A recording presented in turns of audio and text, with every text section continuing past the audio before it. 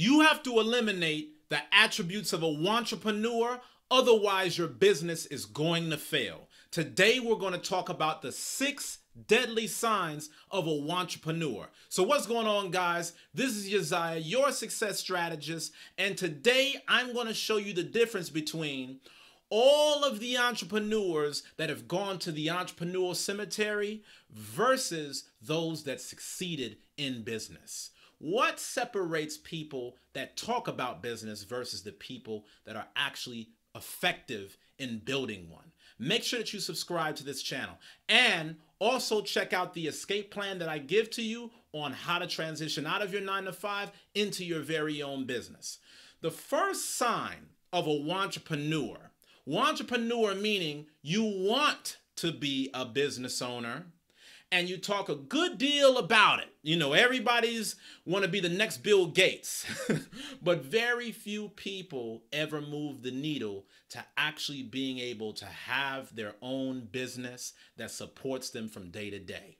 And the first sign of a wantrepreneur that doesn't get successful in business is because they're filled with ideas. This person is all over the place every single day with a different idea. I've worked with so many people over the years that have come up to me and said, hey, Uzziah, I want to, have my own restaurant. And then 2 weeks later, they'll be like, hey, Uzziah, I want to have my own daycare facility. Hey, Uzziah, I want to be able to have a comic book. I want to be able to do a movie. I want to be able to just walk on water. Every other day, there's a different idea. Ideas don't equal business.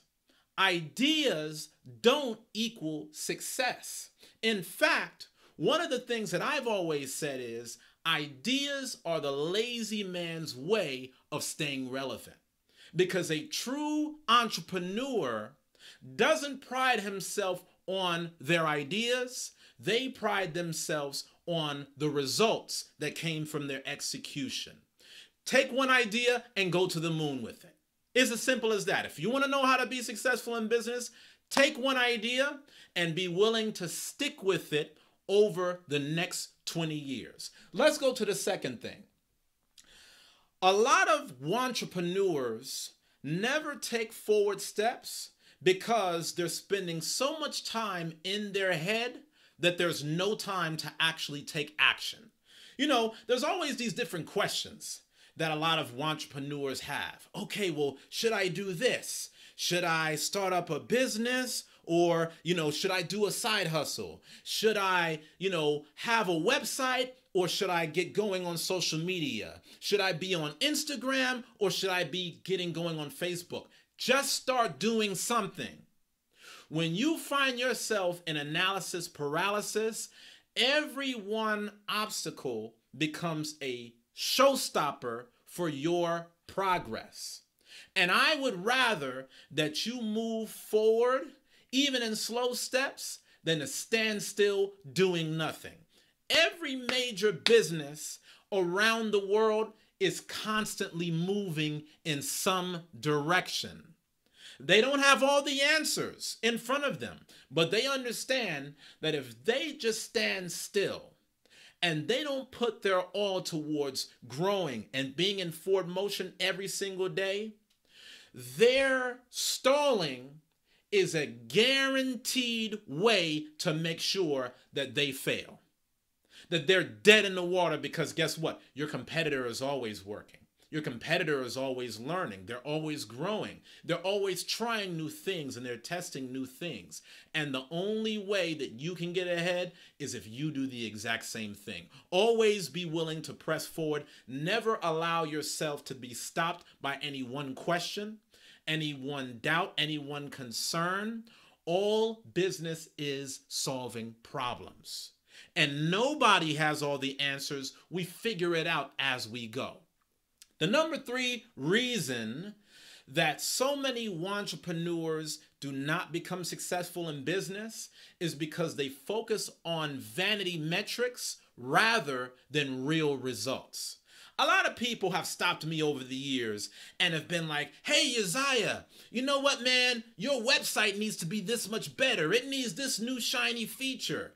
Man, you know what? When you speak on these videos aren't really going to go that far because you don't have the shiny lapel on that's made out of gold trims. The difference between a wantrepreneur and an entrepreneur is a wantrepreneur, they wait for perfection.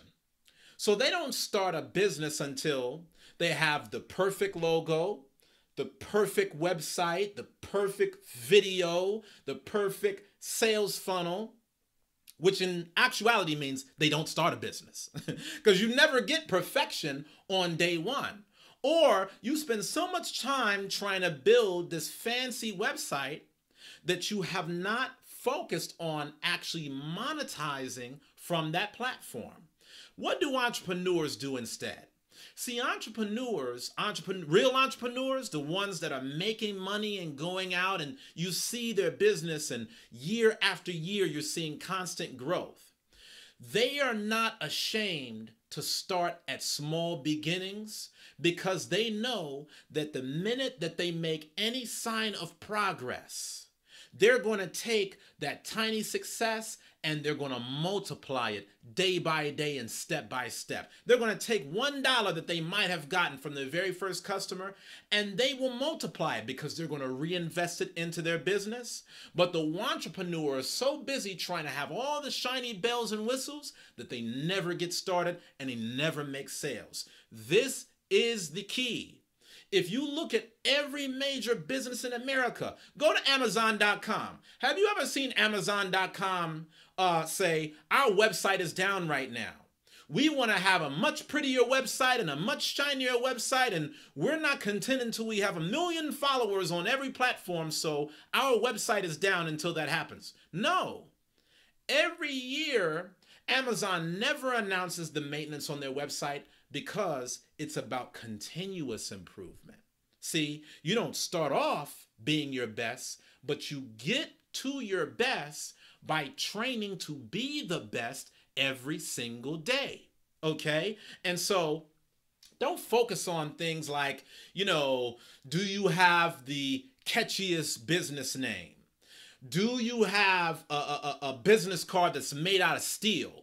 Do you have an Instagram following that's about to put Kim Kardashians to shame? Do you have professional photographers following you around every day to do social media for you like paparazzi?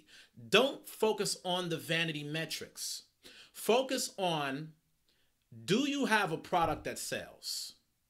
Is there a marketplace that's big enough for the product that you're trying to deliver? Do you have an email list that's bringing you subscribers day by day? These are top focus metrics that you really need to understand. Do you have sales? Do you have prospects? What is the satisfaction quality rating of the product that you're delivering to the marketplace? And do you have an effective job of being able to collect sales from customers after they're paying you? These are some of the more important metrics that you need to focus on, not, how many followers do I have? Also, a lot of people are extremely casual in business. I call this coffee talk successful. You ever met a person that likes to go to like these happy hour events and mixers, and they like to act like they're the big dog in the room and talk about this and talk about that, but you find out it's just nothing but a pile of smoke. One big puff of smoke. They talk about it, but they're not really living it. A lot of people just want to be casually successful. What I mean is this.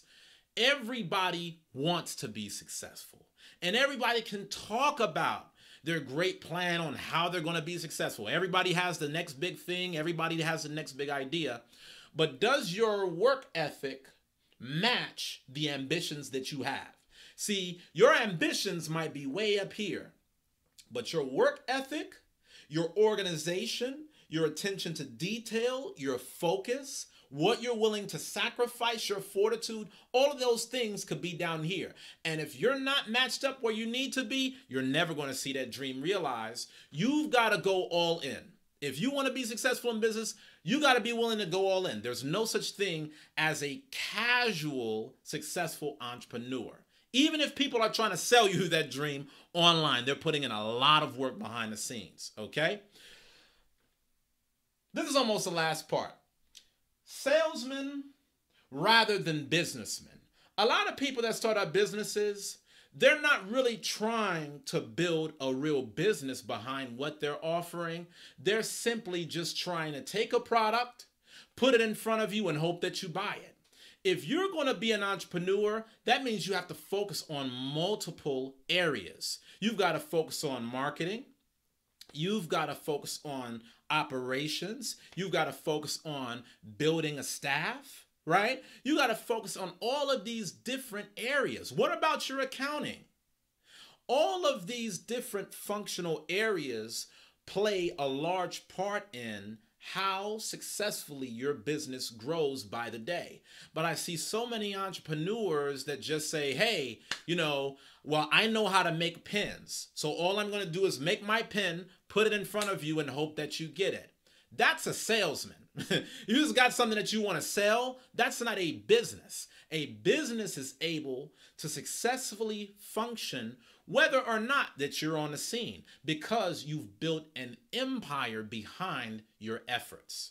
Last but not least, most entrepreneurs are not willing to learn anything, not on the level that they need in order to take their business to the next level. Here's the truth about all successful entrepreneurs. They are learning machines. They're always reading the newspapers. They're always reading books. They're always trying to take new courses and get enrolled with new trainings to figure out the answers to the things that they don't know in their business.